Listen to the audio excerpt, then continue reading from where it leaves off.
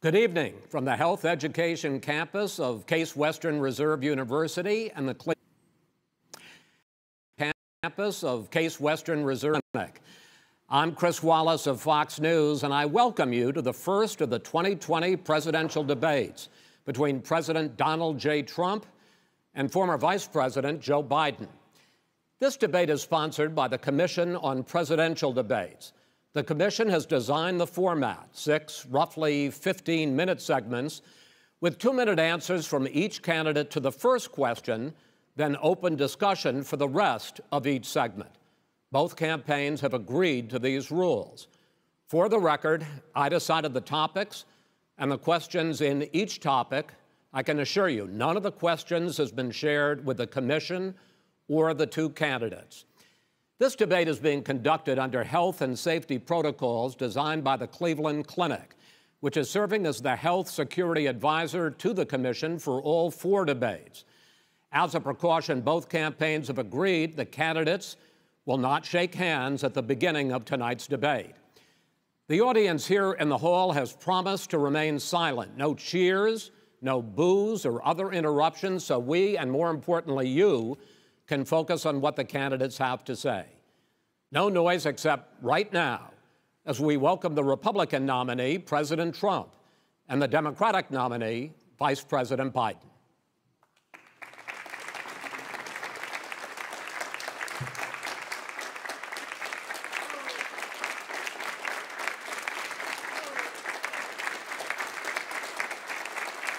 How you doing, man? How are you? I'm well.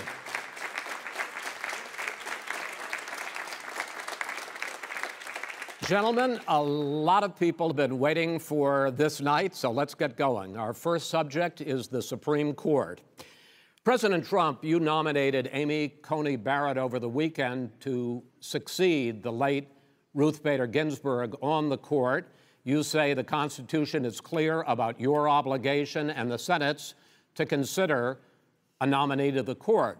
Vice President Biden, you say that this is an effort by the president and Republicans to jam through an appointment and what you call an abuse of power. My first question to both of you tonight: why are you right in the argument you make and your opponent wrong? And where do you think a Justice Barrett would take the court? President Trump, in this first segment, you go first, 2 minutes. Thank you very much, Chris. I will tell you very simply, we won the election. Elections have consequences. We have the Senate, we have the White House, and we have a phenomenal nominee, respected by all, top academic, good in every way, In fact, some of her biggest endorsers are very liberal people from Notre Dame and other places. So I think she's going to be fantastic. We have plenty of time. Even if we did it after the election itself. I have a lot of time after the election, as you know. So I think that she will be outstanding. She's going to be as good as anybody that has served on that court. We really feel that. We have a professor at Notre Dame, highly respected by all, said she's the single greatest student he's ever had. He's been a professor for a long time at a great school. And we won the election, and therefore we have the right to choose her. And very few people knowingly would say otherwise. And by the way, the Democrats, they wouldn't even think about not doing it. If they had, the only difference is they'd try and do it faster. There's no way they would give it up. They had Merrick Garland, but the problem is they didn't have the election, so they were stopped. And probably that would happen in reverse also. Definitely would happen in reverse. So we won the election, and we have the right to do it, Chris. President Trump, thank you. Same question to you, Vice President Biden. You have 2 minutes. Well, first of all, thank you for doing this, and looking forward to this, Mr. President. Thank you, Joe. The American people have a right to have a say in who the Supreme Court nominee is, and that say occurs when they vote for United States senators and when they vote for the President of the United States. They're not going to get that chance now because we're in the middle of an election already. The election has already started. Tens of thousands of people have already voted. And so the thing that should happen is we should wait. We should wait and see what the outcome of this election is, because that's the only way the American people get to express their view is by who they elect as president and who they elect as vice president. Now, what's at stake here is the president's made it clear he wants to get rid of the Affordable Care Act. He's been running on that, he ran on that, and he's been governing on that. He's in the Supreme Court right now trying to get rid of the Affordable Care Act, which will strip 20 million people from having insurance, health insurance now, if it goes into court. And the justice, and I'm not opposed to the justice. She seems like a very fine person. But she's written before she went on the bench, which is her right, that she thinks that the Affordable Care Act is not constitutional. The other thing that's on the court, and if it's struck down, what happens? Women's rights are fundamentally changed. Once again, a woman could be pay more money because she has a pre-existing condition of pregnancy. They were able to charge a woman more for the same exact procedure a man gets. And that ended when we, in fact, passed the Affordable Care Act. And there's 100 million people who have pre-existing conditions, and they'll be taken away as well. Those pre-existing conditions, the insurance companies are going to love this. And so it's just not appropriate to do this before this election. If he wins the election and the Senate is Democrat or Republican, then he goes forward. If not, we should wait until February. All right. There aren't 100 million people with pre-existing conditions. As far as the say is concerned, the people already had their say. Okay, Justice Ginsburg said very powerfully, very strongly, at some point, 10 years ago or so, she said a president and the Senate is elected for a period of time, but a president's elected for 4 years. We're not elected for 3 years. I'm not elected for 3 years. So we have the Senate, we have a president. He's elected to the next during election. that period of time, we have an opening. I'm not elected for 3 years. I'm elected for 4 years. And the 100 million people, Joe, the 100 million people is totally wrong. I don't know where you got that number. The bigger problem that you have is that you're going to extinguish 180 million people with their private health care that they're very happy with. That's simply not true. Well, you're certainly going to socialist. You're going to socialist medicine. We're now into, gentlemen, we're now into open discussion. Open discussion. Open discussion. Yes, I agree. Go ahead, Vice President. Number one, he knows that what I proposed. What I proposed is that we expand Obamacare and we increase it. We do not wipe any. And one of the big debates we had with 23 of my colleagues trying to win the nomination that I won were saying that Biden wanted to allow people to have private insurance still. They can. They do. They will under my proposal. It's not what you've said, and it's not what your party has said. That is simply your party a lie. Doesn't say it. Your party wants to go socialist medicine. My party is and me. Socialist right healthcare. Now, I am and the they're going to dominate party. you, Joe. You know that. I am the Democratic Party right now. The platform of the Democratic Party is what I, in fact, approved of. What I approved of. Now, here's the deal. The deal is that it's going to wipe out pre-existing conditions. And by the way, the 200,000 people that have died on his watch, how many of those have survived? Well, there's 7 million people that contracted COVID. What does it mean for them going forward if you strike down the Affordable Care Act? Joe, you've had 308,000 military people dying because you couldn't provide them proper health care in the military. So don't tell me about this. I'm happy to talk about this. And if you were here, it wouldn't be 200, it would be 2 million people because you were very late on the draw. You didn't want me to ban China, which was heavily infected. You didn't want me to ban gentlemen, Europe, which was heavily infected. You would have been much later, Joe. Mr. President, much later. Mr. President. You're talking about 2 million people. Mr. President, as the moderator, we are going to talk about COVID in the next segment, but go ahead. Let me finish. The point is that the president also is opposed to Roe v. Wade. That's on the ballot as well in the court. And so that's also at stake right now. And so the election is already You don't know it's begun. on the ballot. Why is it on the ballot? Because why is it on the ballot? It's not on the ballot. It's on the ballot in the court. I don't think so. In the court. Well, there's nothing happening there. Donald, would you just be quiet for a minute? And you don't know her view on Roe v. Wade. You don't know her view. Well, all right. Let's talk. We got a lot to unpack here, gentlemen. We got a lot of time. So on health care, and then we'll come back to Roe v. Wade. All right. Mr. President, the Supreme Court will hear a case a week after the election in which the Trump administration, along with 18 state attorneys general, are seeking to overturn Obamacare, to end Obamacare. You have spent the last... Because they want to give good health care. If I may ask my question, sir.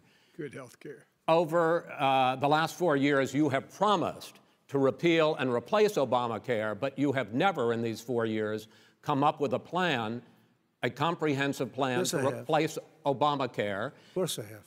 Well, I got rid of the individual mandate. I'm going to give you an opportunity. I got rid of the individual mandate, which was a big chunk of Obamacare. That is absolutely a big thing. That was the worst part of Obamacare. Sir, Chris, that was the worst part of Obama. Let me ask my question. Well, I'll ask Joe. The individual mandate was the most unpopular aspect of Obamacare. I got rid of it. I'd like you and we will protect people with President, I'm the moderator of this conditions. debate, and I would like you to let me ask my question, and then you can answer your question. Go ahead. You, in the course of these 4 years, have never come up with a comprehensive plan to replace Obamacare, and just this last Thursday, you signed a largely symbolic executive order to protect people with pre-existing conditions 5 days before this debate. So my question, sir, is what is the Trump health care plan? Fine. Well, first of all, I guess I'm debating you, not him, but that's okay. I'm not surprised. Let me just tell you something, that there's nothing symbolic. I'm cutting drug prices. I'm going with favored nations, which no president has the courage to do because you're going against Big Pharma. Drug prices will be coming down 80 or 90%. You could have done it during your 47-year period in government, but you didn't do it. Nobody's done it. So we're cutting health care. All of the things that we've done, insulin, I give you an example, insulin, it was destroying families, destroying people. The cost, I'm getting it for so cheap.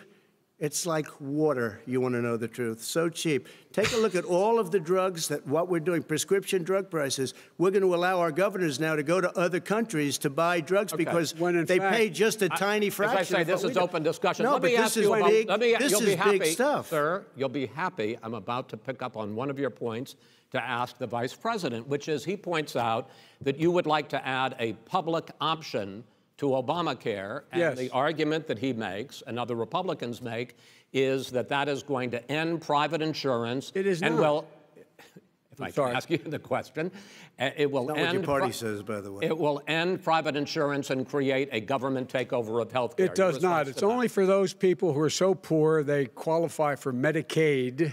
They can get that free in most states, except governors who want to deny people who are poor Medicaid.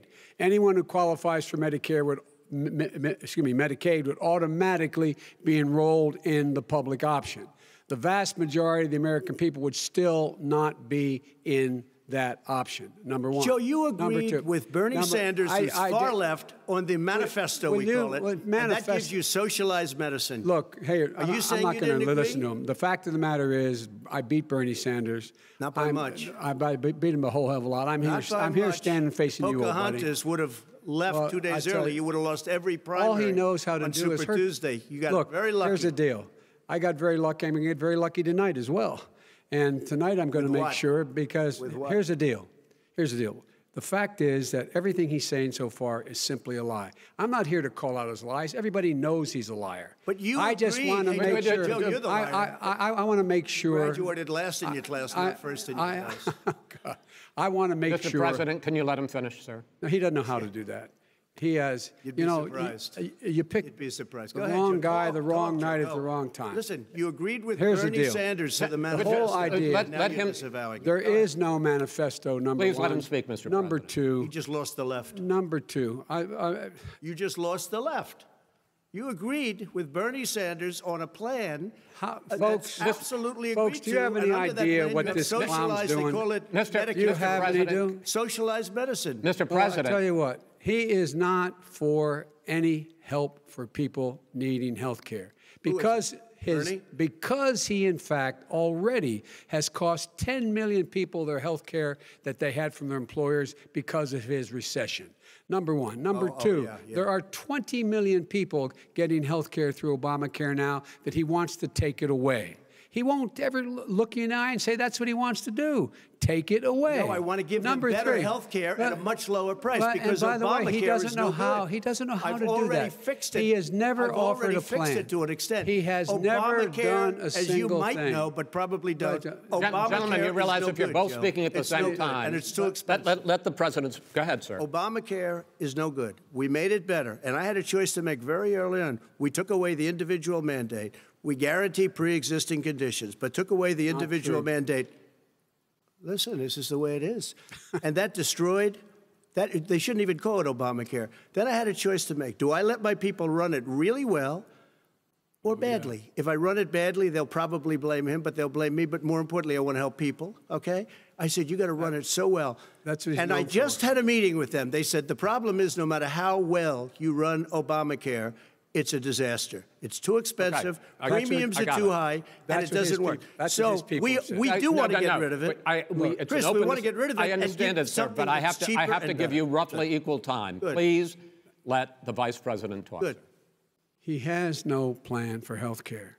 Of course we do. He sends out wishful thinking. He has executive orders that have no power. He hasn't lowered drug costs for anybody. He's been promising a health care plan since he got elected. He has none, like almost everything else he talks about. He does not have a plan. He doesn't have a plan. And the fact is, this man doesn't know what he's talking about. All right. I have one final question for you, sure. Mr. Vice President. If Senate Republicans, we were talking originally about the Supreme Court here, if Senate Republicans go ahead and confirm Justice Barrett, there has been talk about ending the filibuster or even packing the court, adding to the 9 justices there. You call this a distraction by the president, but in fact it wasn't brought up by the president. It was brought up by some of your Democratic colleagues in the Congress. So my question to you is, you have refused in the past to talk about it. Are you willing to tell the American people tonight whether or not you will support either ending the filibuster or packing the court? Whatever position I take on that, that'll become the issue. The issue is the American people should speak. You should go out and vote. You're in voting now. Vote and let your senators know how strongly you feel. Vote now. Are you going to pack the Make court? sure you, in fact, let people know you're a senator.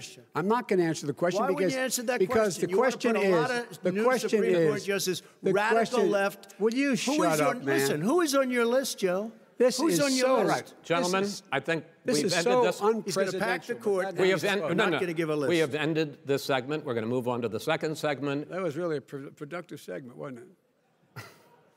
Keep yapping, man. The people understand, Joe. They sure 47 years you've done nothing. They understand. All right.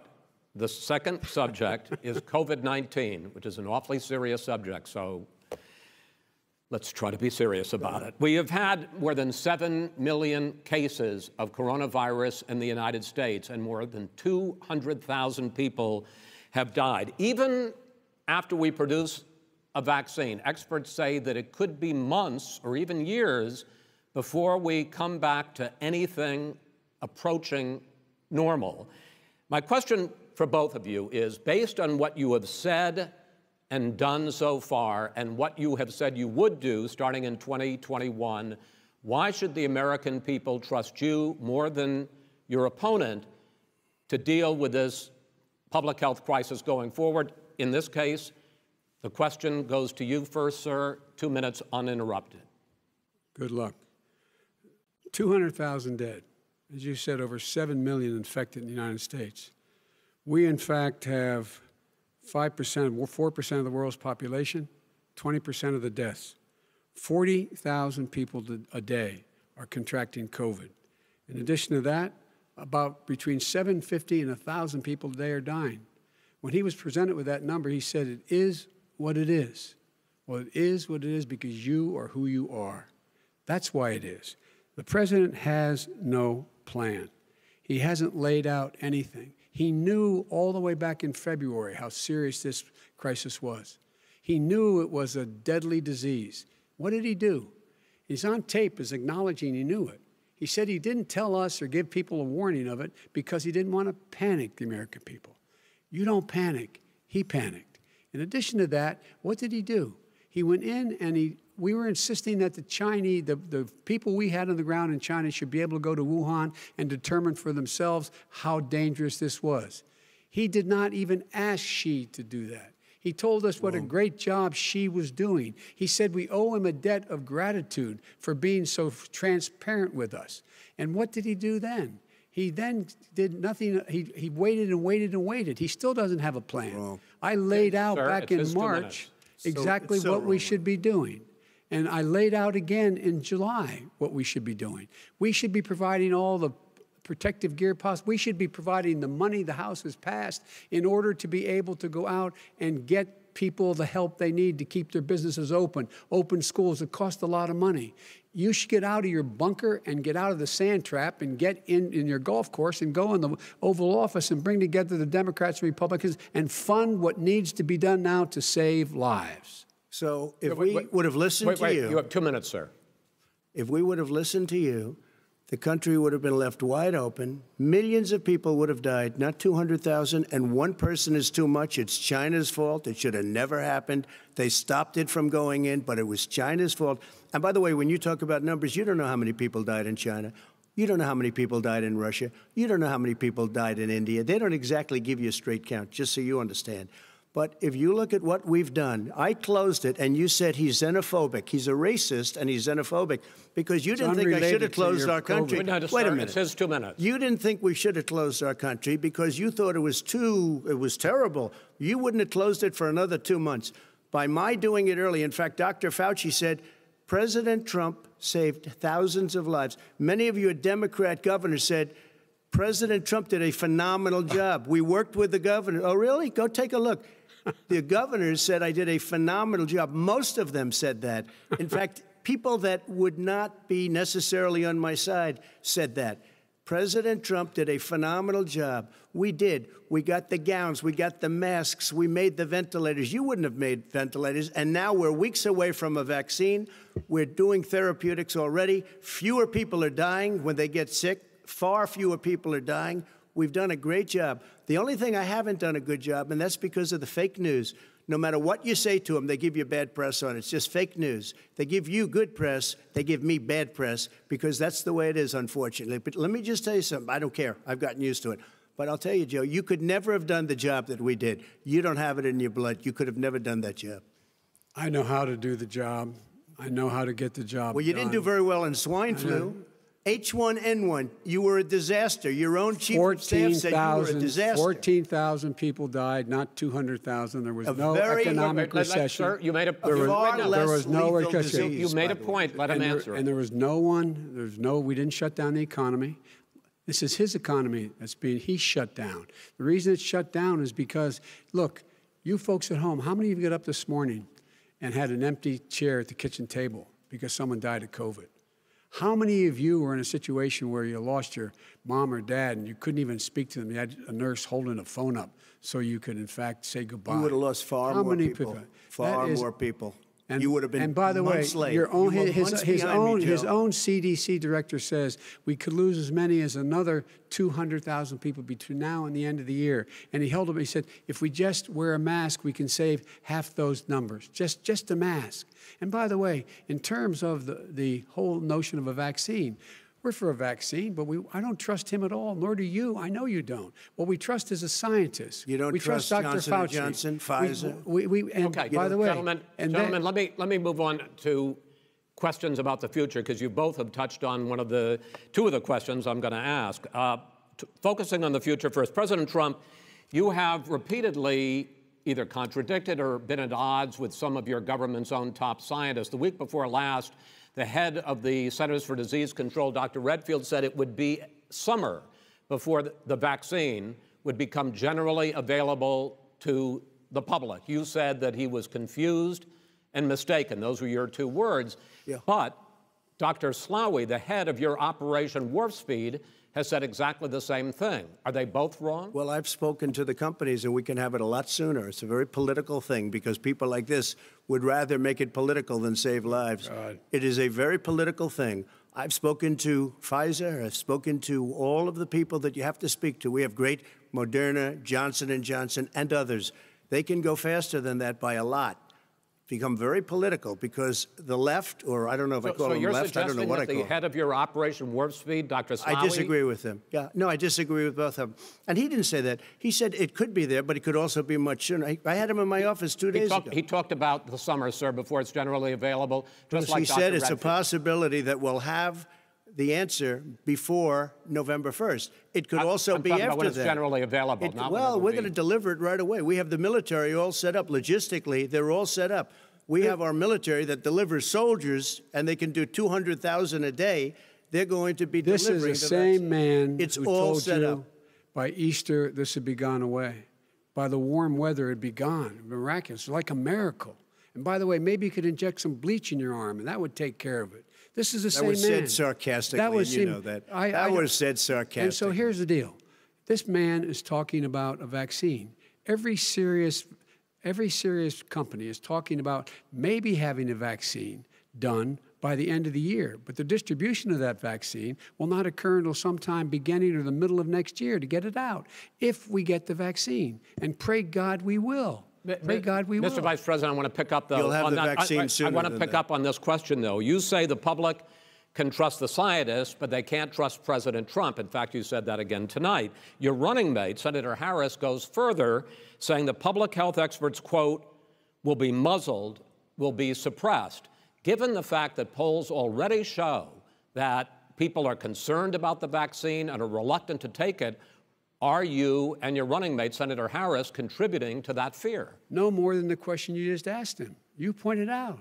He puts pressure and disagrees with his own scientists. But you're saying Everybody you can't, knows. or Senator Harris is saying you can't trust the scientists. No, you can trust the scientists. She didn't say that. You can't trust She said the public health experts, quote, will be muzzled, will be suppressed. Well, that's what he's going to try to do. But there's millions of scientists, there's thousands of scientists out there, like here at this great hospital, that don't work for him. Their job doesn't depend on him.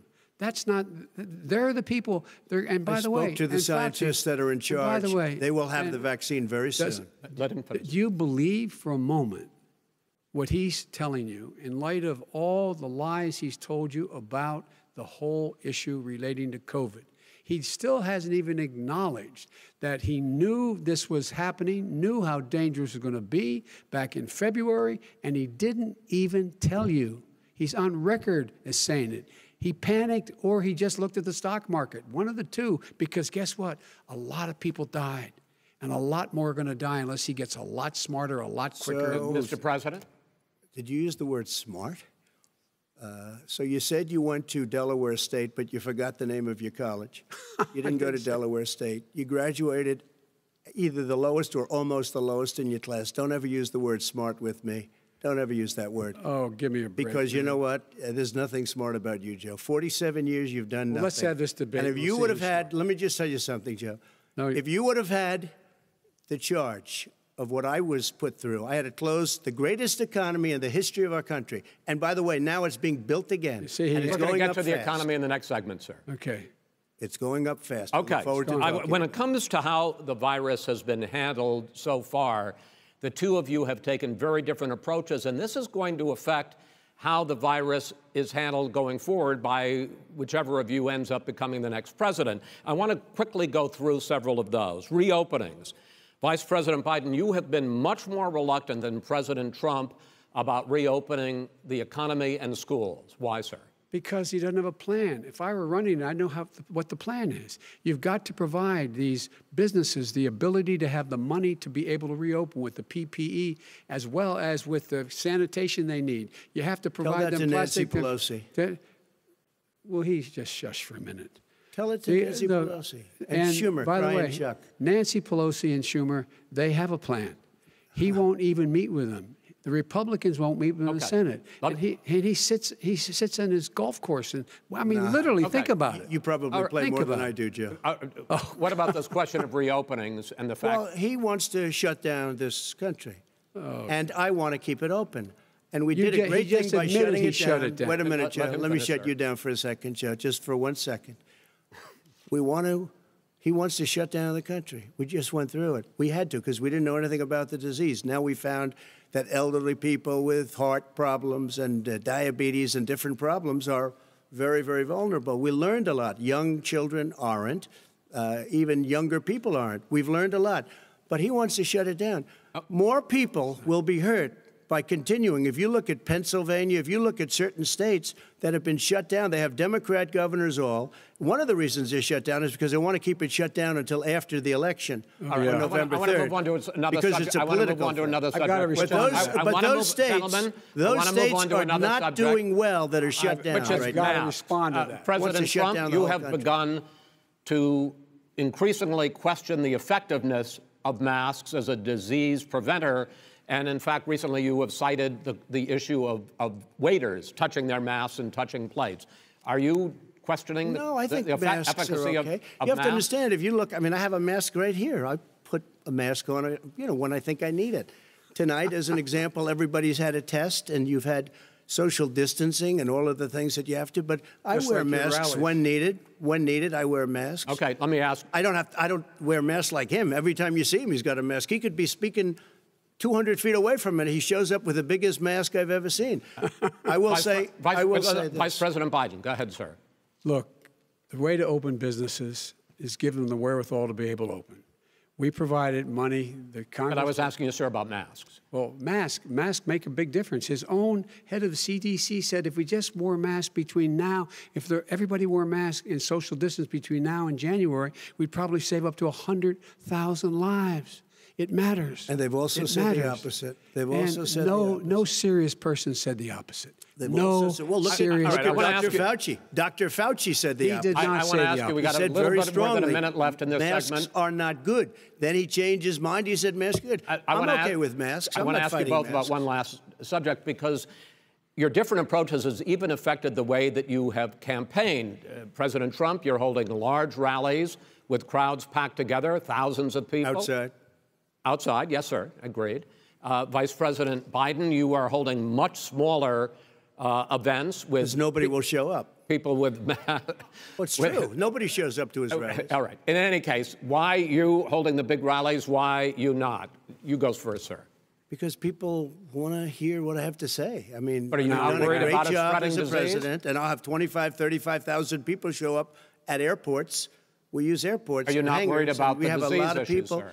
Well, so far, we have had no problem whatsoever. It's outside. That's a big difference, according to the experts.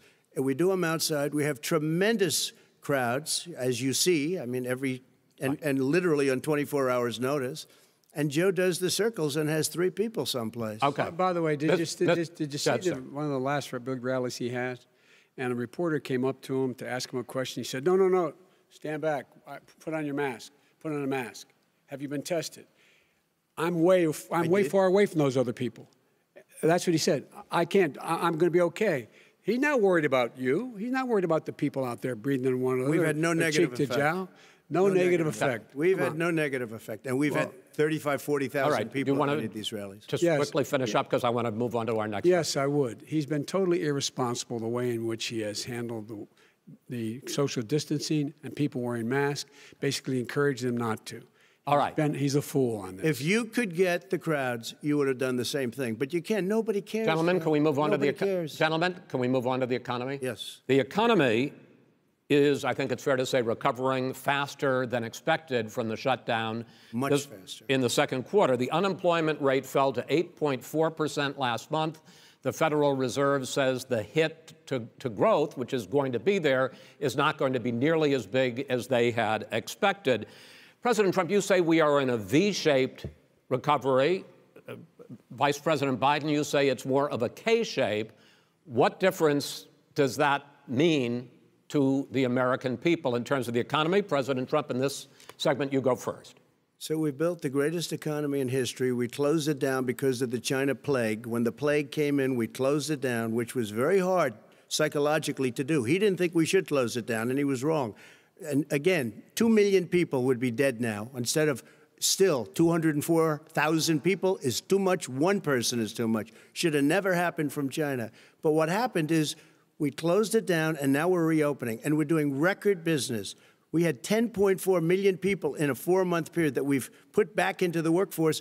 That's a record the likes of which nobody's ever seen before. And he wants to close down he will shut it down again. He will destroy this country. You know, a lot of people, between drugs and alcohol and depression, when you start shutting it down, you take a look at what's happening in some of your Democrat-run states where they have these tough shutdowns. And I'm telling you, it's because they don't want to open it. One of them came out last week. You saw that. Oh, we're going to open up on November 9th. Why November 9th? Because it's after the election. They think they're hurting us by keeping them closed. They're hurting people. People know what to do. They can social distance. They can wash their hands. They can wear masks. They can do whatever they want. But they got to open these states up. When you look at North Carolina, when you look, and these governors are under siege, Pennsylvania, Michigan, and a couple of others, you got to open these states up. It's not fair. You're talking about almost, it's like being in prison. And you look at what's going on with divorce, look at what's going on with alcoholism and drugs. It's a very, very sad thing. And he'll close down the whole country. This guy will close down the whole country and destroy our country. Our country is coming back incredibly well, setting records as it does it. We don't need somebody to come in and say, let's shut it down. All right. Your 2 minutes, sir. We're now moved to you. As I said, posing the question, the president says it's a V-shaped recovery. You say it's a K-shaped recovery. What's the difference? The difference is millionaires and billionaires like him in the middle of the COVID crisis have done very well. Billionaires have made another $300 billion because of his profligate tax proposal, and he only focused on the market. But you folks at home, you folks living in Scranton and Claymont and all the small towns and working class towns in America, how well are you doing? This guy paid a total of $750 in taxes. Sir, wait, no, sir, it's just wrong statement. Yeah, I understand. You've agreed to the 2 minutes, so please let him have it. Do I get my time back? The fact is that he has, in fact, worked on this in a way that he's going to be the first president of the United States to leave office having fewer jobs in his administration than when he became president.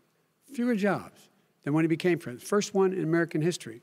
Secondly, the people who have lost their jobs are those people who have been on the front lines, those people who have been saving our lives, those people who have been out there dying, people who've been putting themselves in the way to make sure that we could all try to make it.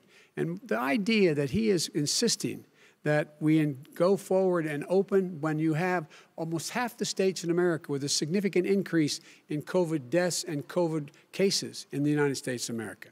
And he wants to open it up more. Why does he want to open it up? Why doesn't he take care of the American? You can't fix the economy until you fix the COVID crisis. And he has no intention of doing anything about making it better for you all at home in terms of your health and your safety. Schools. Why aren't schools open? Because it costs a lot of money to open them safely. You know, they were going to give, his administration was going to give the teachers and school students masks. And then they decided, no, couldn't do that because it's not a national emergency. Not a national emergency. They've done nothing to help small businesses. Nothing. They're closing. 1 in 6 is now gone. He ought to get on the job and take care of the needs of the American people so we can open safely. All right. Your time is up, sir. Well, we are going to get to... I have to respond to that. Well, you both had 2 minutes, sir. Excuse me, he made a statement. So did you. People want their schools, people want their schools open. They don't want to be shut down. They don't want their state shut down. They want their restaurants. I look at New York. It's so sad what's happening in New York. It's almost like a ghost town, and I'm not sure it can ever recover what they've done in New York. People want their places open. They want to get back to their lives. They'll be careful, but they want their schools open. I'm the one that brought back football. By the way, I brought back Big Ten football. It was me, and I'm very happy to do it. And all right, people of Ohio are very proud of me. And you know how I found out? When he took the phony ad. Gentlemen, we're going to get to your economic plans going forward in a moment. But first, Mr. President, as you well know, there's a new report that in 2016, the year you were elected president, and 2017, your first year as president, that you paid $750 a year in federal income tax each of those years. I know that you pay a lot of other taxes, but I'm asking you the specific question. Is it true that you paid $750 in federal income taxes each of those 2 years? I paid millions of dollars in taxes, millions of dollars of income tax. And let me just tell you, there was a story in one of the papers. I paid $38 million 1 year. I paid $27 million. Show us your tax returns. I went... you'll see it as soon as it's finished. You'll see it. You know, if you want to go to the Board of Elections. There's a 118-page or so report that says everything I have, every bank I have, I'm totally under-leveraged because the assets are extremely good, and we have a very, I built a great company. I'm asking you a specific question, which is... But let me tell you... I understand all of that. I understand all of that. No, Mr. President, go ahead. I'm asking you a question. Will you tell us how much you paid in federal income taxes in 2016 and 2017? Millions of dollars. You paid millions of dollars? Millions of dollars, So yes. not $750? Millions of dollars, and you'll get to see it. And you'll get to see it. But let me just tell you, Chris, let me just tell you something, that it was the tax laws. I don't want to pay tax. Before I came here, I was a private developer. I was a private business people. Like every other private person, unless they're stupid, they go through the laws, and that's what it is. He passed a tax bill that gave us all these privileges for depreciation and for tax credits. We build a building and we get tax credits, like the hotel on Pennsylvania Avenue. You get a massive, which, by the way, was given to me by the Obama administration, if you can believe that. Now, the man got fired right after that happened. But Vice President Biden, you want to respond? Yeah, I do want to respond. Look, the tax code that made him, put him in a position that he pays less tax than a school teacher makes on the money a school teacher makes is because of him he says he's smart because he can take advantage of the tax code. And he does take advantage of the tax code. That's why I'm going to eliminate the Trump tax cuts. And I'm going to eliminate those tax cuts and make sure that we invest in the people who, in fact, need the help. People out there need help. But why didn't you do it over the last 25 years? Because you weren't president. Because you weren't president screwing things up. You were a senator. And You're by the worst president America has ever had. Hey, Come Joe, on. let me just tell you, Joe. I've done more in 47 months. I've done more than you've done in 47 years, Joe. We've done things that you never even thought of doing, including fixing the broken military that you gave me, including taking care of your vets. Mr. President, we're talking about the economy. I'd like to ask you about your plans going forward because, Mr. Vice President, your economic plan, if you were to be elected president, focuses a lot on big government, big taxes, big spending. I want to focus first on the taxes. You propose more than $4 trillion over a decade in new taxes on individuals making more than $400,000 a year and on corporations. President Trump says that that kind of an increase in taxes is going to hurt the economy as it's just coming out of a recession. Well, just take a look at what the analysis done by Wall Street firms. Points out that my economic plan would create 7 million more jobs than his in 4 years, number one. And number two, it would create an additional $1 trillion in economic growth because it would be about buying American. That we're going to make, the federal government spend $600 billion a year on everything from ships to steel to buildings and the like. And under my proposal, we're going to make sure that every penny of that has to be made by a company. But respectfully, sir, I'm talking about taxes, not spending. By the way, I'm going to eliminate a significant number of the tax. I'm going to make the corporate tax 28%. It shouldn't be 21%. You have 91 companies, in the Fortune 500 who don't pay a single penny in tax, making billions of dollars. Why didn't you do it before when you were vice president with Obama? Because you, in fact, passed that. That was your tax proposal. I got it done. And you know what happened? Yeah, you got it done. Our economy boomed like it's never boomed the economy is busted. Mr. President, let me pick up on that. You would continue your free market approach, lower taxes, more deregulation, correct? Not lower taxes for American people. Excuse me. But in Obama's, you talk about the economy booming, it turns out that in Obama's final 3 years as president, more jobs were created, 1.5 million more jobs than in the first 3 years of your presidency. They had the slowest recovery economic recovery since 1929. It was the slowest recovery. Also, they took over something that was down here. All you had to do is turn on the lights and you pick up a lot. But they had the slowest economic recovery since 1929. Let me tell you about the stock market. When the stock market goes up, that means jobs. It also means 401ks. If you got in, if you ever became president with your ideas, you want to terminate my taxes, I'll tell you what, you'll lose half of the companies that have poured in here will leave, and plenty of companies that are already here, they'll leave for other places. They will leave, and you will have a depression, the likes of which you've never seen. Look, we inherited the worst recession short of a depression in American history. I was asked to bring it back. We were able to have an economic recovery that created the jobs you're talking about. We handed him a booming economy. He blew it. It wasn't booming. Blew it. He blew it. It wasn't booming. It was the weakest recovery since 1929. Is it fair to say he blew it when fact, there was record low unemployment before COVID? Yeah, but because what he did, even before COVID, manufacturing went in the hole. Manufacturing went in a hole. Excuse number me, one. Chris. Wait. Number two. Chris. Number three. They said it would take. No, you were number two. No. Chris. They said it would This take a guy, miracle to bring back manufacturing. I brought back 700,000 jobs. They brought back nothing. They gave up on manufacturing. We Part did of not my regret- standard fare. I'm the guy that He brought totally back gave the up on automobile manufacturing. industry. All right, let him. We brought back, I was asked to bring back Chrysler and General Motors. We brought them back right here in the state of Ohio and Michigan. He blew it. They're gone. He blew it.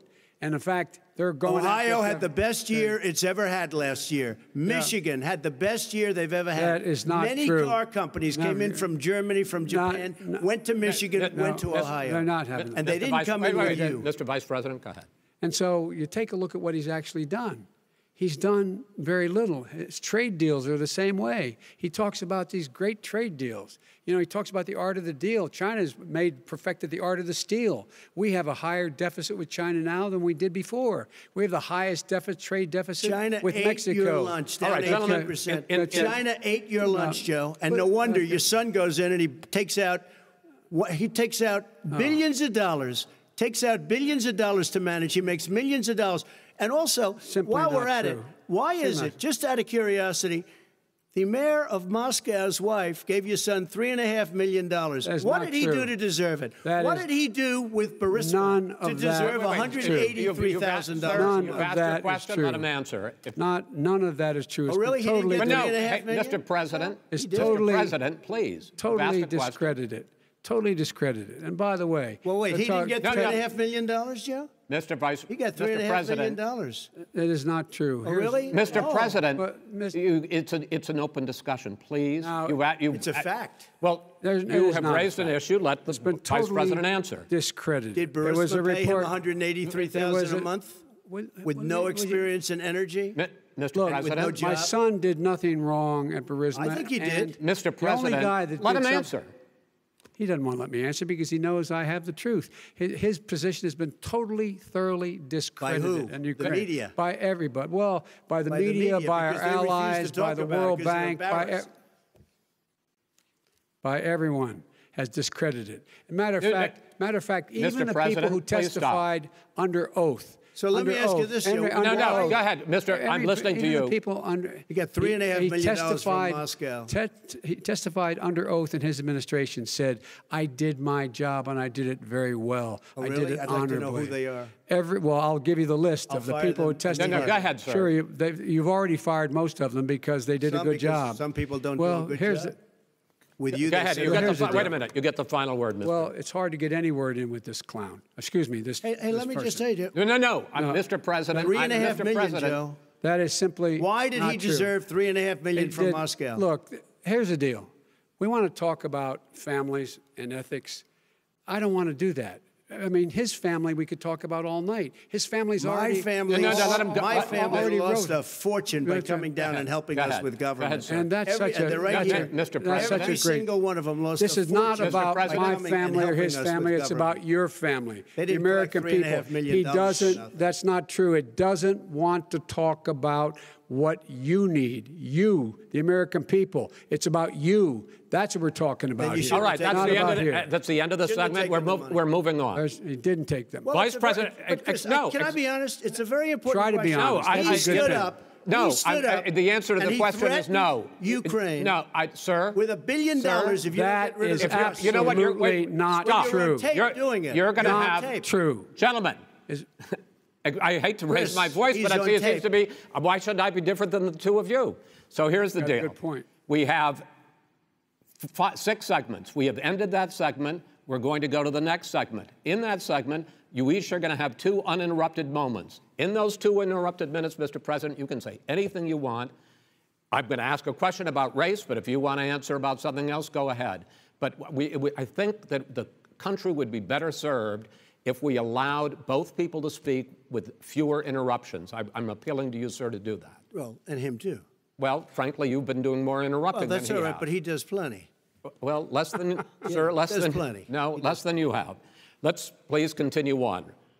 The issue of race. Vice President Biden, you say that President Trump's response to the violence in Charlottesville 3 years ago, when he talked about very fine people on both sides, was what directly led you to launch this run for president. Oh, yeah, sure. President Trump, you have often said that you believe you have done more for Black Americans than any president, with the possible exception of Abraham Lincoln. My question for the two of you is, why should voters trust you rather than your opponent to deal with the race issues facing this country over the next 4 years? Vice President Biden, you go first. It's about equity and equality. It's about decency. It's about the Constitution. And we have never walked away from trying to require equity for everyone, equality for the whole of America. But we've never accomplished it. But we've never walked away from it like he has done. It is true. The reason I got in the race is when those people, close your eyes, remember what those people look like coming out of the fields carrying torches, their veins bulging, just spewing anti-Semitic bile, and accompanied by the Ku Klux Klan. A young woman got killed. And they asked the president what he thought. He said there were very fine people on both sides. No president has ever said anything like that. It is who's now, who second, sir. Second point I'd make to you is that when Floyd was killed, when Mr. Floyd was killed, there was a peaceful protest in front of the White House. What did he do? He came out of his bunker, had the military use tear gas on him so he could walk across to a church and hold up a Bible. And then what happened after that? The bishop of that very church said that it was a disgrace. The general who was with him said all he ever wants to do is divide people, not unite people at all. This is a president who has used everything as a dog whistle to try to generate racist hatred, racist division. This is a man who, in fact, you talk about helping African Americans. 1 in 1,000 African Americans has been killed because of the coronavirus. And if he doesn't do something quickly, by the end of the year, 1 in 500 will have been killed. 1 in 500 African Americans. This man is a savior of African Americans. This man cares at all. This man's done virtually nothing. Look, the fact is that you have to look at what he talks about. You have to look at what he did. And what he did has been disastrous for the African-American community. So, President Trump, you have 2 minutes. Why should Americans trust you over your opponent to deal with racism? He did a crime bill, 1994, where you call them super predators, African Americans, the super predators, and they've never forgotten it. They've never forgotten it, Joe. No, sir, it's his 2 minutes. So you did that, and they call you a super predator, and I'm letting people out of jail now that you have treated the African American population community, you have treated the black community about as bad as anybody in this country. You did the and that's why, if you look at the polls, I'm doing better than any Republican has done in a long time, because they saw what you did. You call them super predators, and you've called them worse than that, because you look back at your testimony over the years, you've called them a lot worse than that. As far as the church is concerned, and as far as the generals are concerned, we just got the support of 250 military leaders and generals, total support. Law enforcement, almost every law enforcement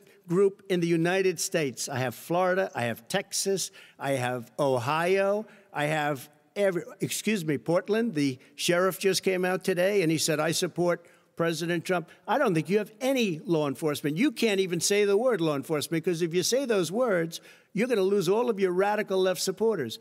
And why aren't you saying those words, Joe? Why don't you say the words law enforcement? Because you know what? If they called us in Portland, we would put out that fire in a half an hour, but they won't do it because they're run by radical left Democrats. If you look at Chicago, if you look at any place you want to look, Seattle, they heard we were coming in the following day, and they put up their hands, and we got back Seattle. Minneapolis, we got it back, Joe, because we believe in law and order, but you don't. The top 10 cities and just about the top 40 cities are run by Democrats and, in many cases, radical left. And they've got you wrapped around their finger, Joe, to a point where you don't want to say anything about law and order. And I'll tell you what, the people of this country want and demand law and order, and you're afraid to even say it. All right. I want to return to the question of race. Vice President Biden, after the grand jury in the Breonna Taylor case decided not to charge any of the police with homicide, you said it raises the question, quote, whether justice could be equally applied in America. Do you believe that there is a separate but unequal system of justice for blacks in this country? Yes, there is. There's systemic injustice in this country, in education and work and in law enforcement and the way in which it's enforced. But look, the vast majority of police officers are good, decent, honorable men and women. They risk their lives every day to take care of us. But there are some bad apples. And when they occur, when they find them, they have to be sorted out. They have to be held accountable. They have to be held accountable. And what I'm going to do as President of the United States is call together an entire group of people at the White House, well, everything from the civil rights groups to the police officers, to the police chiefs, and we're going to work this out. We're going to work this out so we change the way in which we have more transparency in when these things happen. These cops aren't happy to see what happened to George Floyd. These cops aren't happy to see what happened to Breonna Taylor. Most don't like it. But we have to have a system where people are held accountable. And by the way, violence in response is never appropriate. Never appropriate. Peaceful protest is. Violence is never appropriate. All right, what is peaceful protest? When they run through the middle of the town and burn down your stores and kill people all over the place, that and you is say not peaceful protest? President Trump, No, it's I'm not asking. but you say it is. President Trump, I'd like to continue with the issue of race. Please. I promise we're going to get to the issue of law and order in a moment. Fine. This month, your administration directed federal agencies to end racial sensitivity training that addresses white privilege or critical race theory. Why did you decide to do that, to end racial sensitivity training? And do you believe that there is systemic racism in this country, sir?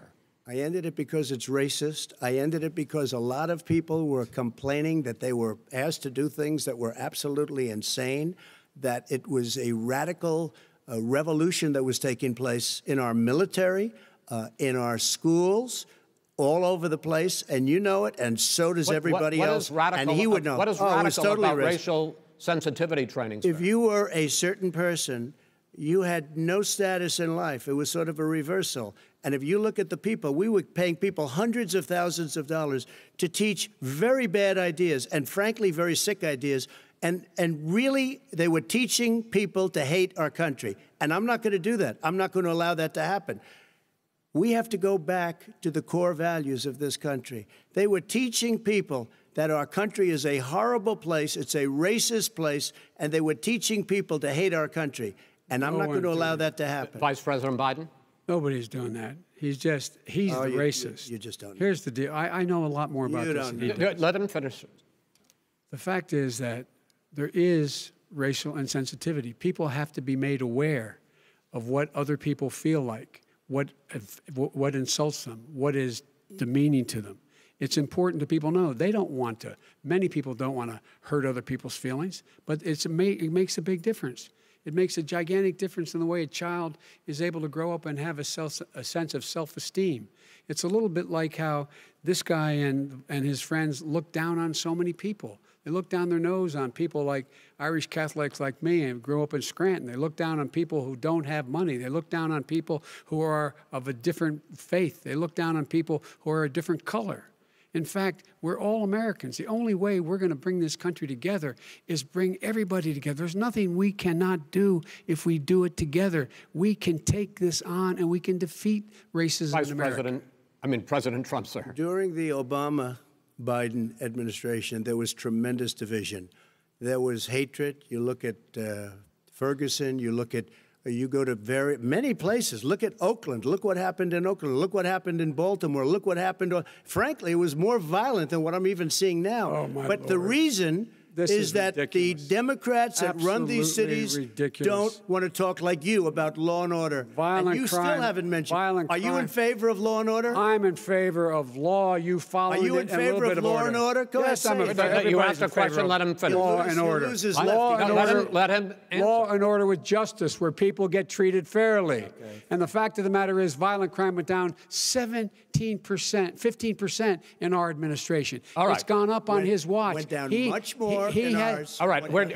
Mr. President, you're going to be Mr. President. Every record in the book. Mr. President, you're going to be very happy because we're now going to talk about law and order. Places we had trouble were Democratic-run cities. That's and exactly my Democratic. question. There has been a dramatic increase in homicides in America this summer, particularly, and you often blame that on Democratic mayors and Democratic governors, but in fact there have been equivalent spikes in Republican-led cities like Tulsa and Fort Worth.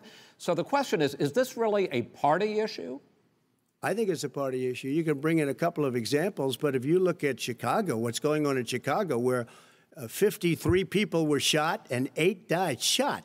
If you look at New York, where it's going up like nobody's ever seen anything, the numbers are going up 100, 150, 200%. Crime. It is crazy what's going on.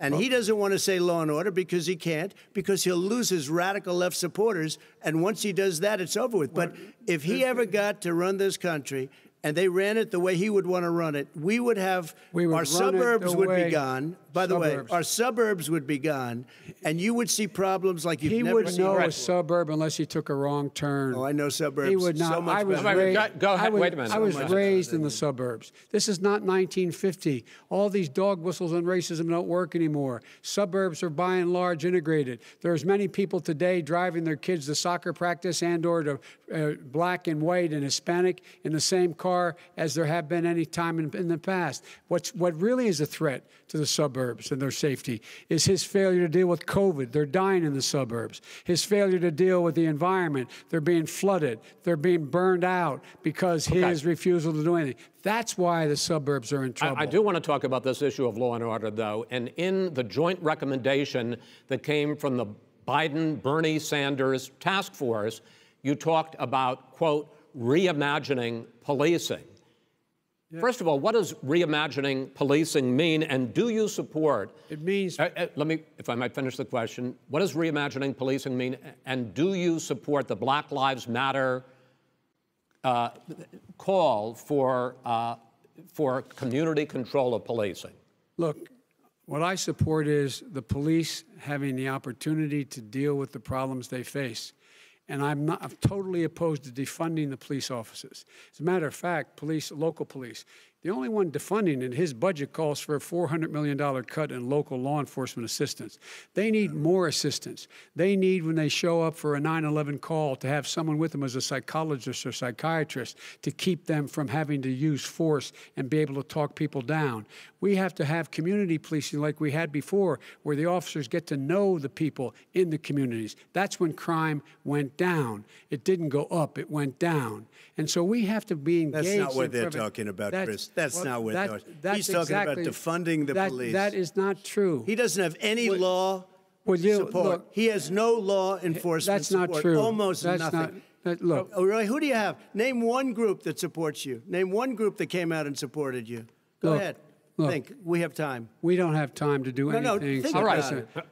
Name one law enforcement group that came out and supported you. Gentlemen, I think I'm going to take back the moderator's role, and I want to get to another subject, which is the issue of protests in many cities that have turned violent. In Portland, Oregon, especially, we had more than 100 straight days of protests, which I think you would agree. You talk about peaceful protests. Many of those turned into riots.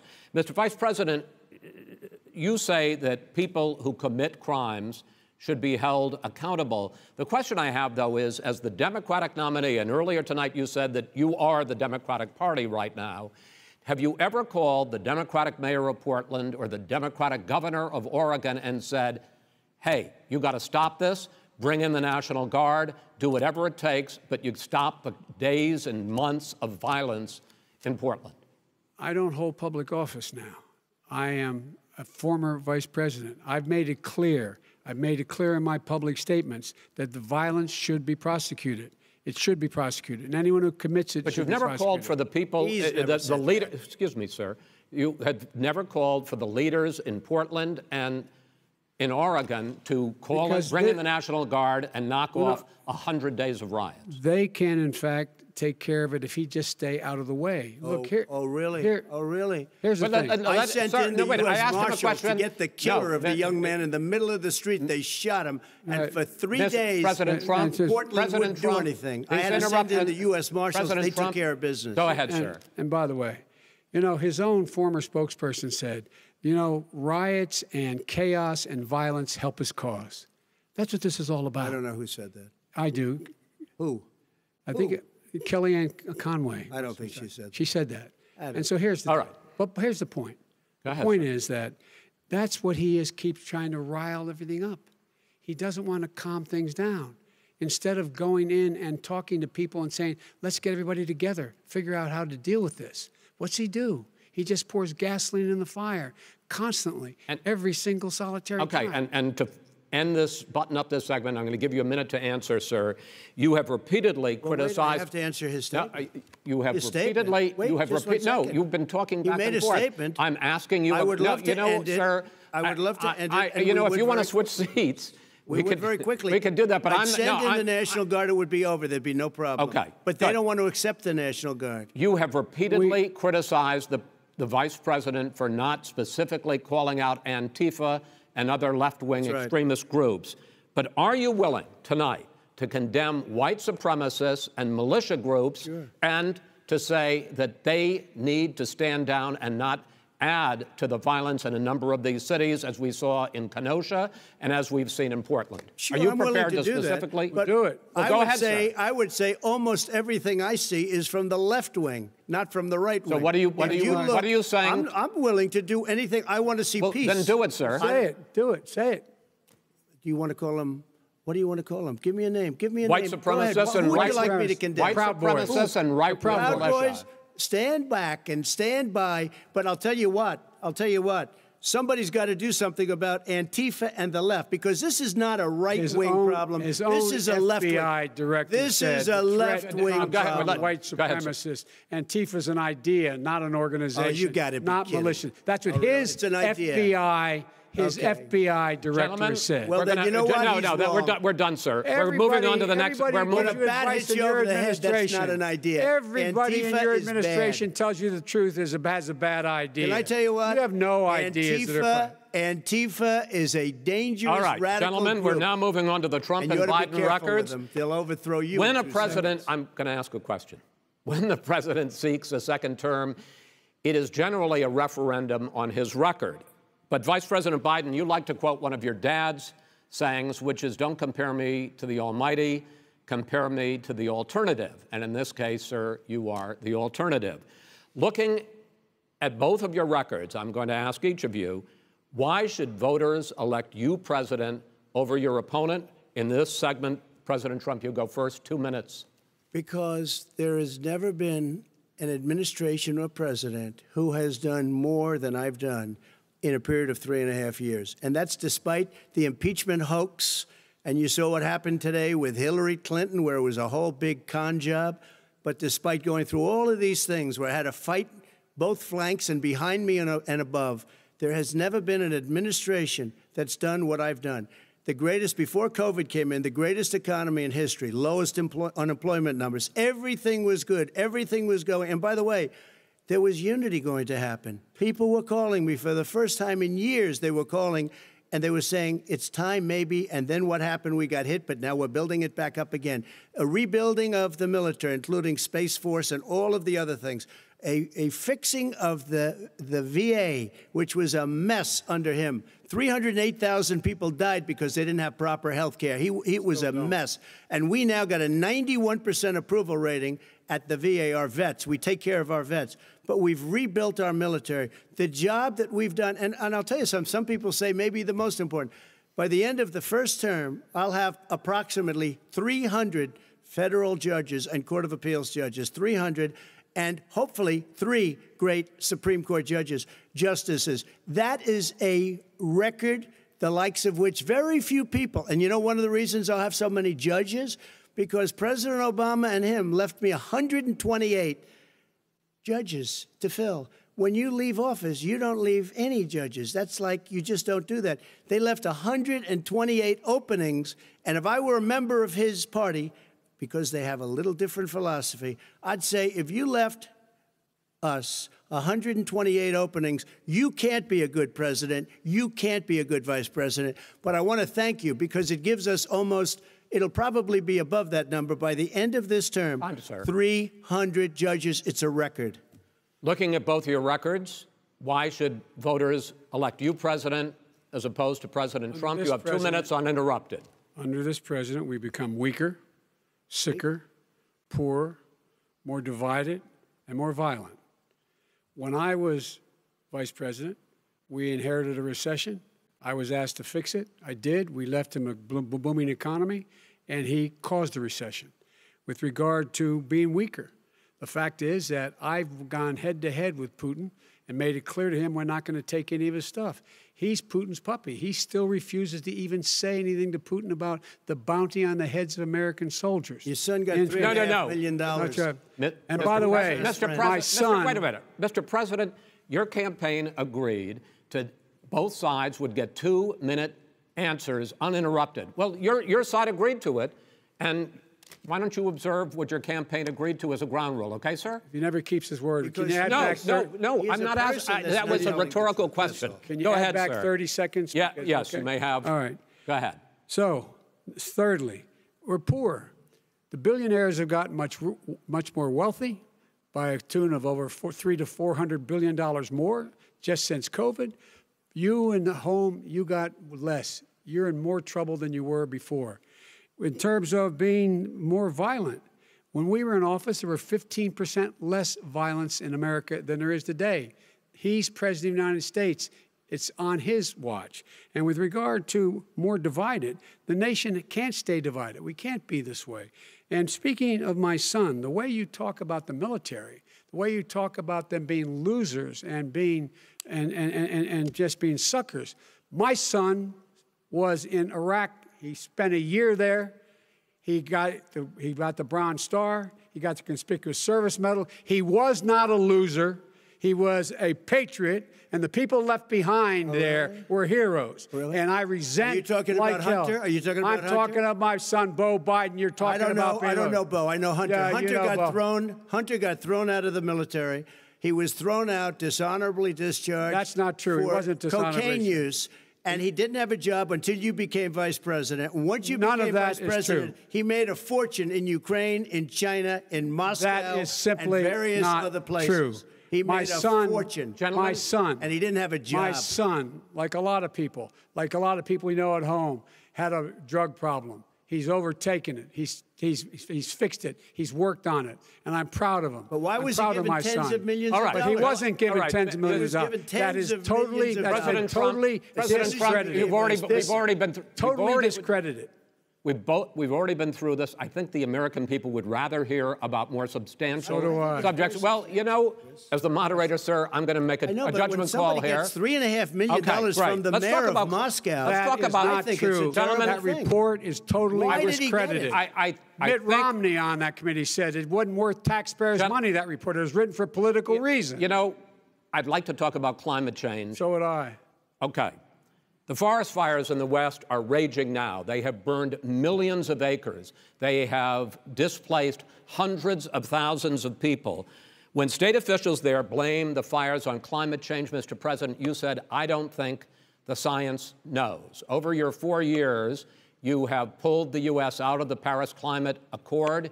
You have rolled back a number of Obama environmental records. What do you believe about the science of climate change?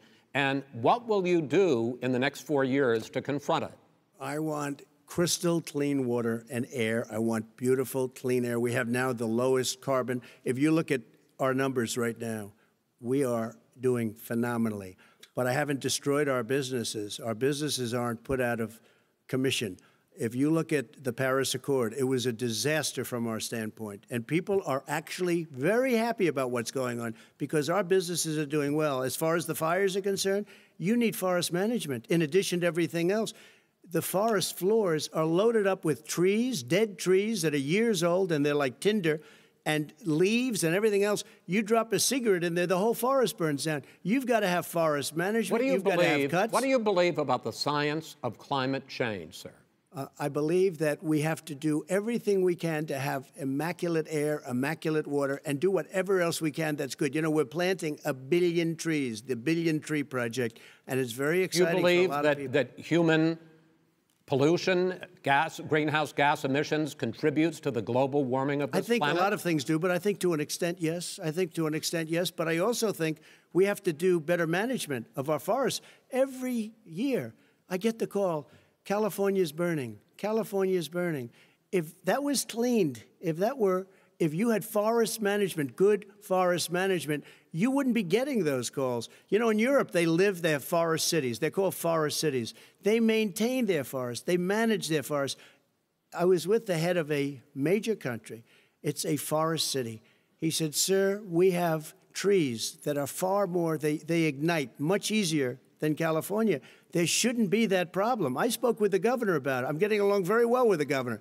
But I said, you know, at some point, you can't every year have hundreds of thousands of acres of land just burned to the ground. But, sir, that's burning down because of a lack of management. But, sir, if you believe in the science of climate change, why have you rolled back the Obama Clean Power Plan, which limited carbon emissions in power plants? Why have you relaxed? Because it was driving energy prices through the sky. Why have you relaxed fuel economy standards that are going to create more pollution from cars and trucks? Well, not really, because what's happening is the car is much less expensive and it's a much safer car, and you're talking about a tiny difference. And then what would happen, because of the cost of the car, you would have at least double and triple the number of cars purchased. We have the old slugs out there that are 10, 12 years old.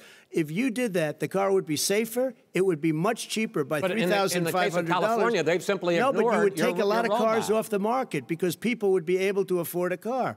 Now, and by the way, we're going to see how that turns out. But a lot of people agree with me, many people.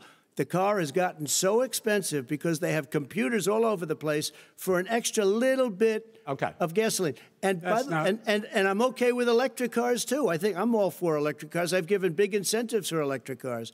But what they've done in California is just crazy. Right.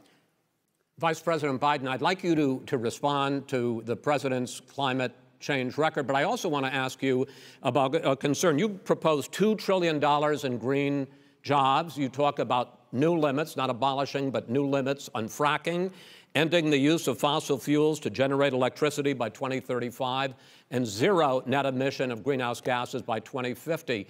The president says a lot of these things would tank the economy and cost millions of jobs. He's absolutely wrong, number one. Number two, if in fact, during our administration, the Recovery Act, I was in charge, able to bring down the cost of renewable energy to cheaper than or as cheap as coal and gas and oil. Nobody's going to build another coal-fired plant in America.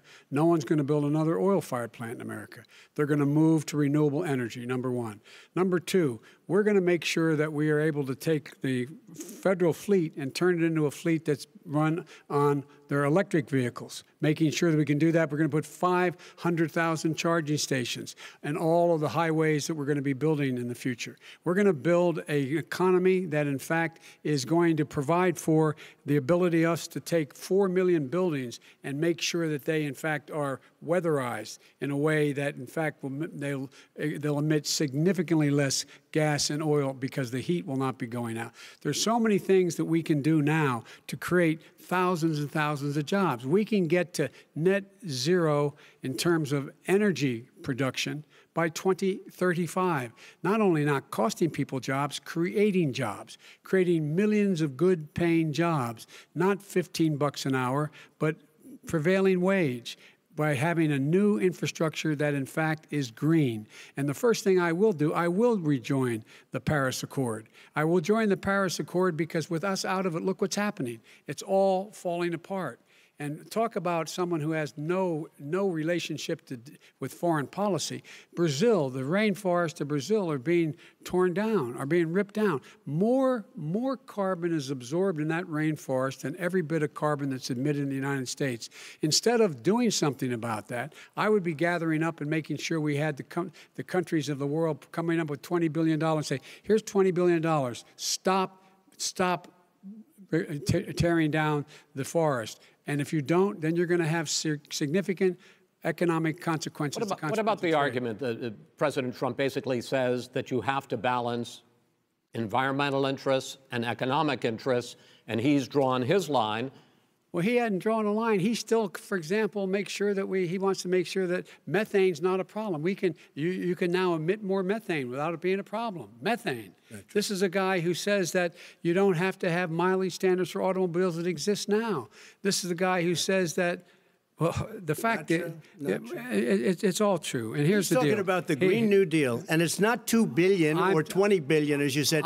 It's $100 trillion. I'm talking about where they want to rip down buildings for a minute, and then you can go. and rebuild the building. No, it's the that is dumbest, not- most that ridiculous. is not where the airplanes are out of minute, sir. business, That's where two-car systems are out, where they Not want to true. take out the cows too. Not That's true. not true either, right? Not this true. is a $100 Simply, trillion. look, That's more money than our is- country could make in that is 100 simply years if we're not going. the case. All right, let me destroy our because I country. actually wait a minute, sir. I actually have studied your plan, and it includes upgrading 4 million buildings, weatherizing 2 million homes over 4 years, building 1.5 million energy-efficient homes. So the question becomes: the president is saying, I think some people who support the president would say that sounds like it's going to cost a lot of money and hurt the economy. What it's going to do is going to create thousands and millions of jobs, good-paying jobs. Let him finish, sir. He doesn't know how to do that. $100 billion. The fact is, it's going to create millions of good-paying jobs, and these tax incentives to people for people to weatherize, which he wants to get rid of. It's going to make the economy much safer. Look how much we're paying now to deal with the hurricanes. By the way, he has an answer for hurricanes. He said maybe we should drop a nuclear weapon on them. They may. I never said that. That's at all. he did say. You made it up. And here's the deal. You make up a lot of things. We are going to be in a position where we can create hard, good jobs by making sure the environment is clean and we all are in better shape. We spend billions of dollars now, billions of dollars on floods, hurricanes, rising seas. We're in real trouble. Look what's happened just in the Midwest with these storms that come through and wipe out entire sections and counties in Iowa. They didn't happen before. They're because of global warming. We make up 15% of the world's problem. We, in fact, but the rest of the world, we've got to get them to come along. That's why we have to get back into the Paris Accord. All right, gentlemen. Wait a minute, Chris. So why didn't he do it for 47 years? You were vice president. Why didn't you get the world? China sends up real dirt into the air. Russia does. India does. They all do. We're supposed to be good. And by the way, he made a couple of statements. The Green New Deal is $100 trillion, that is not not $20 my billion. plan. That's the Green New you want to Deal rebuild every is building. not my plan. You want to rebuild every. If he knew anything about, if he knew anything He made a about, statement about the military. He said I said something about the military. He and his friends made it up, and then they went with it. I never said it. Okay. That is what not he true. did is he You're done said in this segment. he called Mr. the military Vice President, stupid bastards. I and he did said not it on say tape. that. He said Mr. stupid Please, bastards. He not said sir, it. stop. I would never I say would that play to it. the military. Play it. Go ahead. You're Mr. on Vice tape. President answered his final question. The final question is, I can't remember which of all his rantings. I'm having a little trouble myself, but and about the economy and about this question of what it's going to cost. The economy. I mean, the Green New Deal and the idea of what your environmental changes will do. The Green New Deal will pay for itself as we move forward. We're not going to build plants that, in fact, are great polluting plants. So do you We're going to support build the Green New Deal? Pardon me? Do you support that? No, I don't support the Green New Oh, Deal. you don't? Oh, well, that's a big statement. I That support means you the just Biden. lost the radical left. I Oh, support you the don't. Biden plan that I put forward. Okay. The Biden plan, which is different than what he calls the radical Green New Deal. All right, gentlemen, final segment, election integrity. As we meet tonight, millions of Americans are receiving mail-in ballots or going to vote early. How confident should we be that this will be a fair election, and what are you prepared to do over the next 5+ weeks, because it'll not only be to Election Day, but also counting some ballots, mail-in ballots after Election Day. What are you prepared to do to reassure the American people that the next president will be the legitimate winner of this election? In this final segment, Mr. Vice President, you go first. Prepared to let people vote. They should go to iwillvote.com. Decide how they're going to vote, when they're going to vote, and what means by which they're going to vote.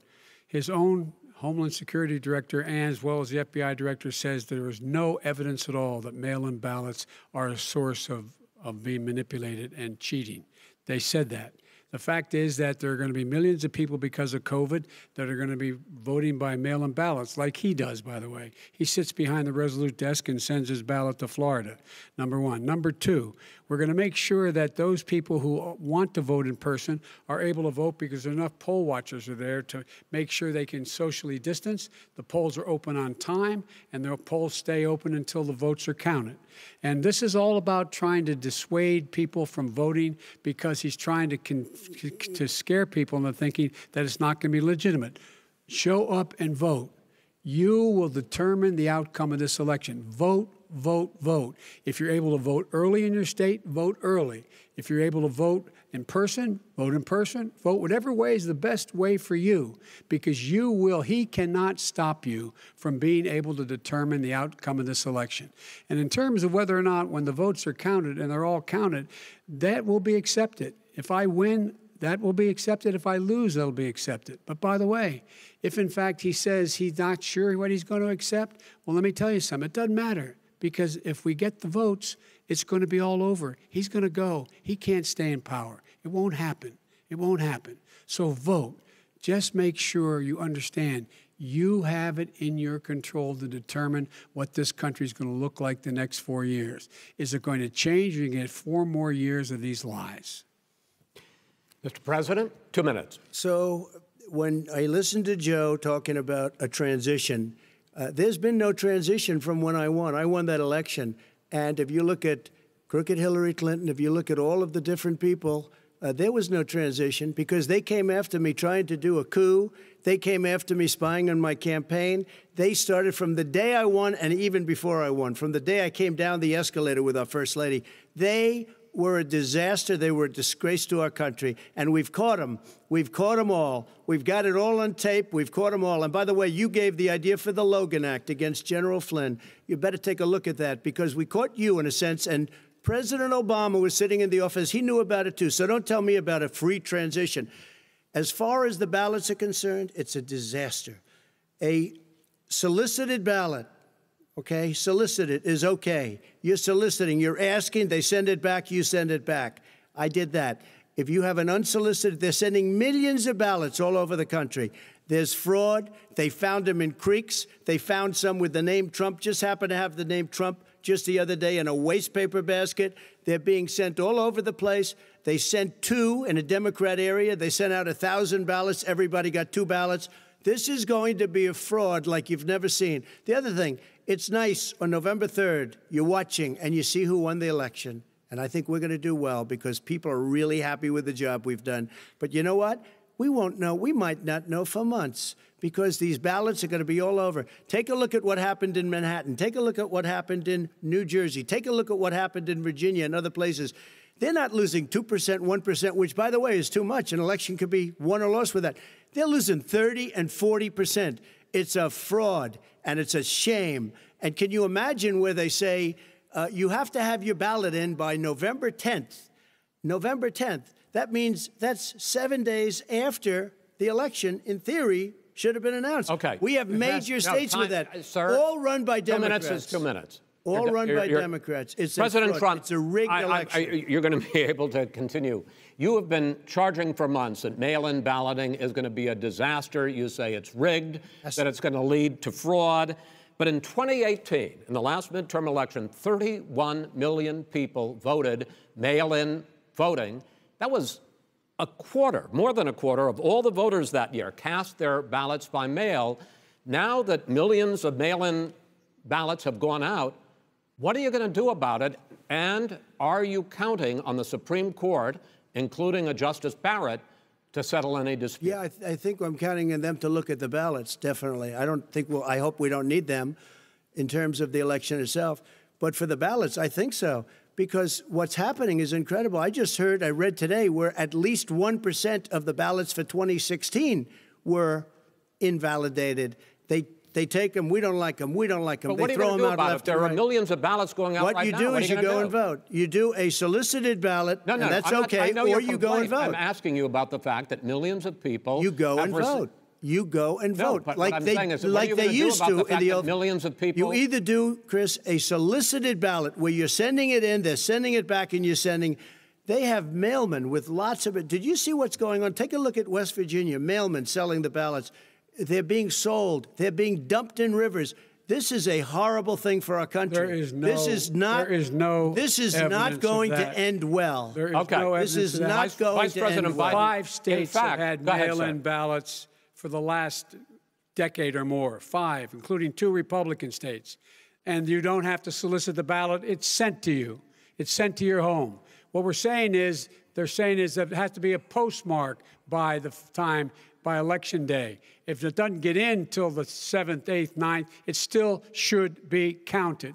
He's just afraid of counting the votes because he knows the outcome. You're wrong. I want to continue with you on this, Vice President Biden. Chris, he's so wrong when he makes a statement like that. Excuse me.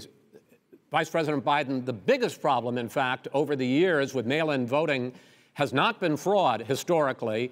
It has been that sizable numbers, sometimes hundreds of thousands of ballots are thrown out because they have not been properly filled out, or there is some other irregularity, or they missed the deadline. So the question I have is, are you concerned that the Supreme Court, with a Justice Barrett, will settle any dispute? I'm concerned that any court would settle this, because here's the deal. When you get a ballot and you fill it out, you're supposed to have an affidavit. If you didn't know, you have someone say that this is me. You should be able to, if in fact you can verify that's you before the ballot is thrown out, that's sufficient to be able to count the ballot because someone made a mistake and not dotting the correct I. Who they voted for, testify, say who they voted for, say it's you. That is totally legitimate. All right. Excuse me, Chris, when you have 80 million ballots I have a final sent in question. and swamping the system, you know it can't be done. You know it can't. And already there's been fraud. Now, mail service delivers wait a minute, gentlemen. The final question is, in 8 states, we can keep talking. In 8 states, election workers are prohibited, currently by law, 8 states, from even beginning to process ballots, even take them out of the envelopes and flatten them until Election Day. That means that it's likely, because there's going to be a huge increase in mail-in balloting, that we are not going to know on election night who the winner is, that it could be days, it could be weeks. Could be months. Until we find out who the new president is. So first for you, sir, finally for the Vice President, I hope neither of you will interrupt the other.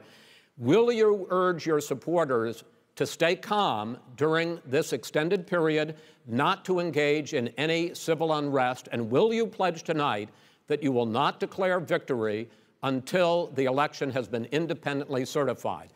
President Trump, you go first. I'm urging my supporters to go into the polls and watch very carefully, because that's what has to happen. I am urging them to do it. As you know, today there was a big problem. In Philadelphia, they went in to watch. They're called poll watchers, a very safe, very nice thing. They were thrown out. They weren't allowed to watch. You know why? Because bad things happen in Philadelphia, bad things. And I am urging my people. I hope it's going to be a fair election. If it's a fair election, I am 100% on board. But if I see tens of thousands of ballots being manipulated, I can't go along with that. And I'll tell you what, does that mean, from a common sense, does that mean you're going to tell your people to take to the street? It means you have a fraudulent election. You're sending out 80 million ballots. They're not equipped to. These people aren't equipped to handle it. Number one. Number two, they cheat. They cheat. Hey, they found ballots in a waste paper basket 3 days ago, and they all had the name military ballots. They were military. They all had the name Trump on them. Vice President you think Biden, that's good? Vice President Biden, final question for you. Will you urge your supporters to stay calm while the vote is counted, and will you pledge not to declare victory until the election is independently certified? Yes, and here's the deal. We count the ballots, as you pointed out. Some of these ballots in some states can't even be opened until Election Day. And if there's thousands of ballots, it's going to take time to do it. And by the way, our military, they've been voting by ballots since the end of the Civil War, in effect. And that's what's going to happen. Why was it not? Why is it for them somehow not fraudulent? It's the same process. It's honest. No one has established at all that there is fraud related to mail-in ballots, that somehow it's a fraudulent process. It's already been established. Take a look at Carolyn Maloney's race. You had an opportunity to respond. Look at Carolyn Maloney. Go ahead. They have no idea what happened. Vice President Biden, go ahead. He has no idea what he's talking about. Here's the deal. The fact is, I will accept it, and he will too. You know why? Because once the winner is declared, after all the ballots are counted, all the votes are counted, that'll be the end of it. That'll be the end of it. And if it's me, in fact, fine. If it's not me, I'll support the outcome. And I'll be a president not just for the Democrats. I'll be a president for Democrats and Republicans. And this guy, I want to see an honest ballot count. Gentlemen, you say that's the end of it? This is the end of this debate? Honest ballot count. We're going to leave it there. To be continued as in more debates as we go on. President Trump, Vice President Biden, it's been an interesting hour and a half. I want to thank you both for participating in the first of 3 debates that you have agreed to engage in. We want to thank Case Western Reserve University and the Cleveland Clinic for hosting this event. The next debate, sponsored by the Commission on Presidential Debates, will be 1 week from tomorrow, October 7th, at the University of Utah in Salt Lake City. The 2 vice presidential nominees, Vice President Mike Pence and Senator Kamala Harris, will debate at 9 p.m. Eastern that night. We hope you watch. Until then, thank you and good night.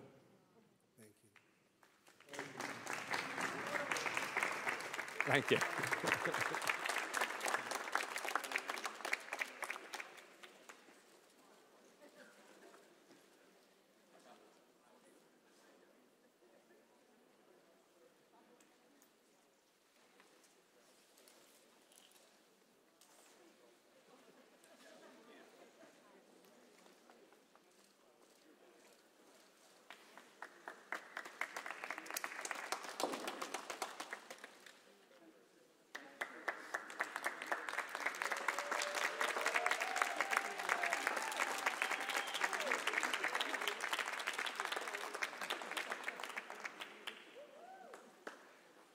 Trump, the greatest president of all time.